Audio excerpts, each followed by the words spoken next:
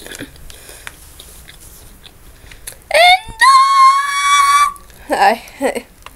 today, people, we are reading a awesome story by Silent Scott.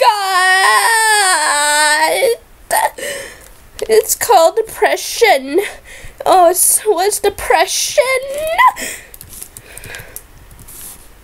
I'm sorry. Depression! Wait, fuck the definition. Wait. Feeling of wait, what? So, dead on the inside. Okay, we're gonna start off with the first page called Loneliness. So, let's start. Scott was in his room in the mansion just thinking how he lived this far. Everyone in the mansion accepted him. I would criticism you on that, but I don't know. I'll save it for later. Even Slenderman asked if they wanted to hang out, but he said no and walked to his room with the reason. He stays in his room is because he didn't feel like anything. After his mother died by his father, he only thought that life hates him. Edgy. Okay. He gets knocked at the front of the door from his friends Ben, Jeff, and Eyeless Jack, and asked if he was doing okay. But Scott only replied with a yeah, I'm fine. Why does everyone say I'm fine? Just tell them your goddamn feelings. One day, a knock at the bedroom door, so he got up to see who it was. But when he answered, his heartbeat rises in speed and blushes. Okay, fuck. Nina was Scott. Wait, it was Nina. It was Nina. Nina was Scott's crush for a long time. Nina says, "Hey Scott, how are you doing?" Nina said. Scott replies, I'm good.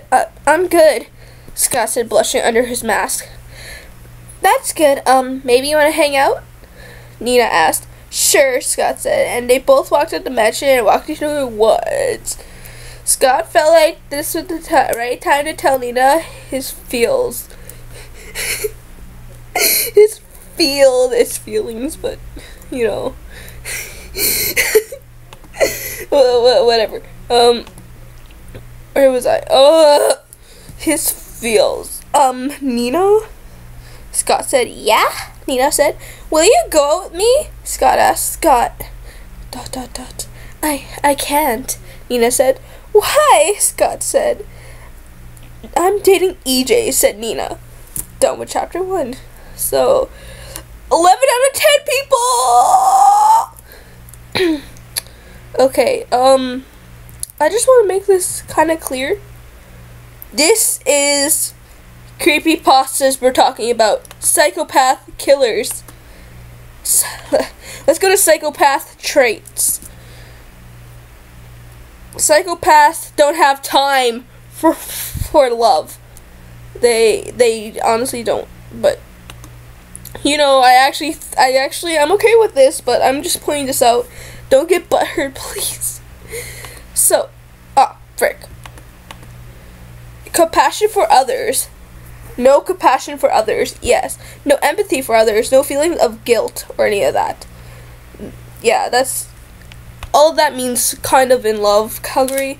And how everyone accepts you in the mansion. You're gonna have some haters, bro. You're probably gonna have, like, I don't think anyone would care about your life, because there's gonna be, you know how many OCs are probably in that mansion, like 12,000 in one motherfucking mansion. I kind of pointed it out, so I'm trying to put my OCs not in the fucking creepypasta mansions. And this is really, what's the word?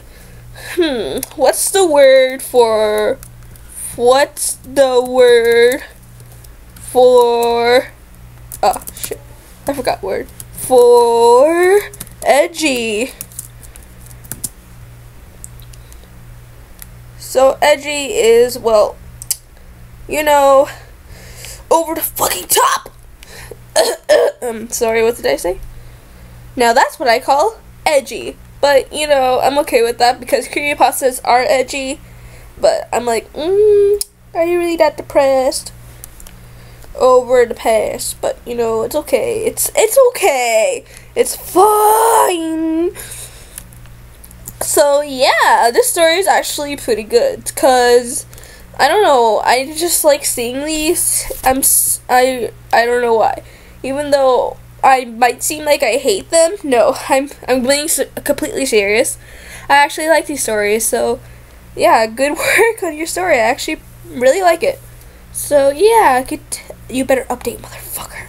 Anyways, that's the upload for now. I might do the next two chapters. Yeah.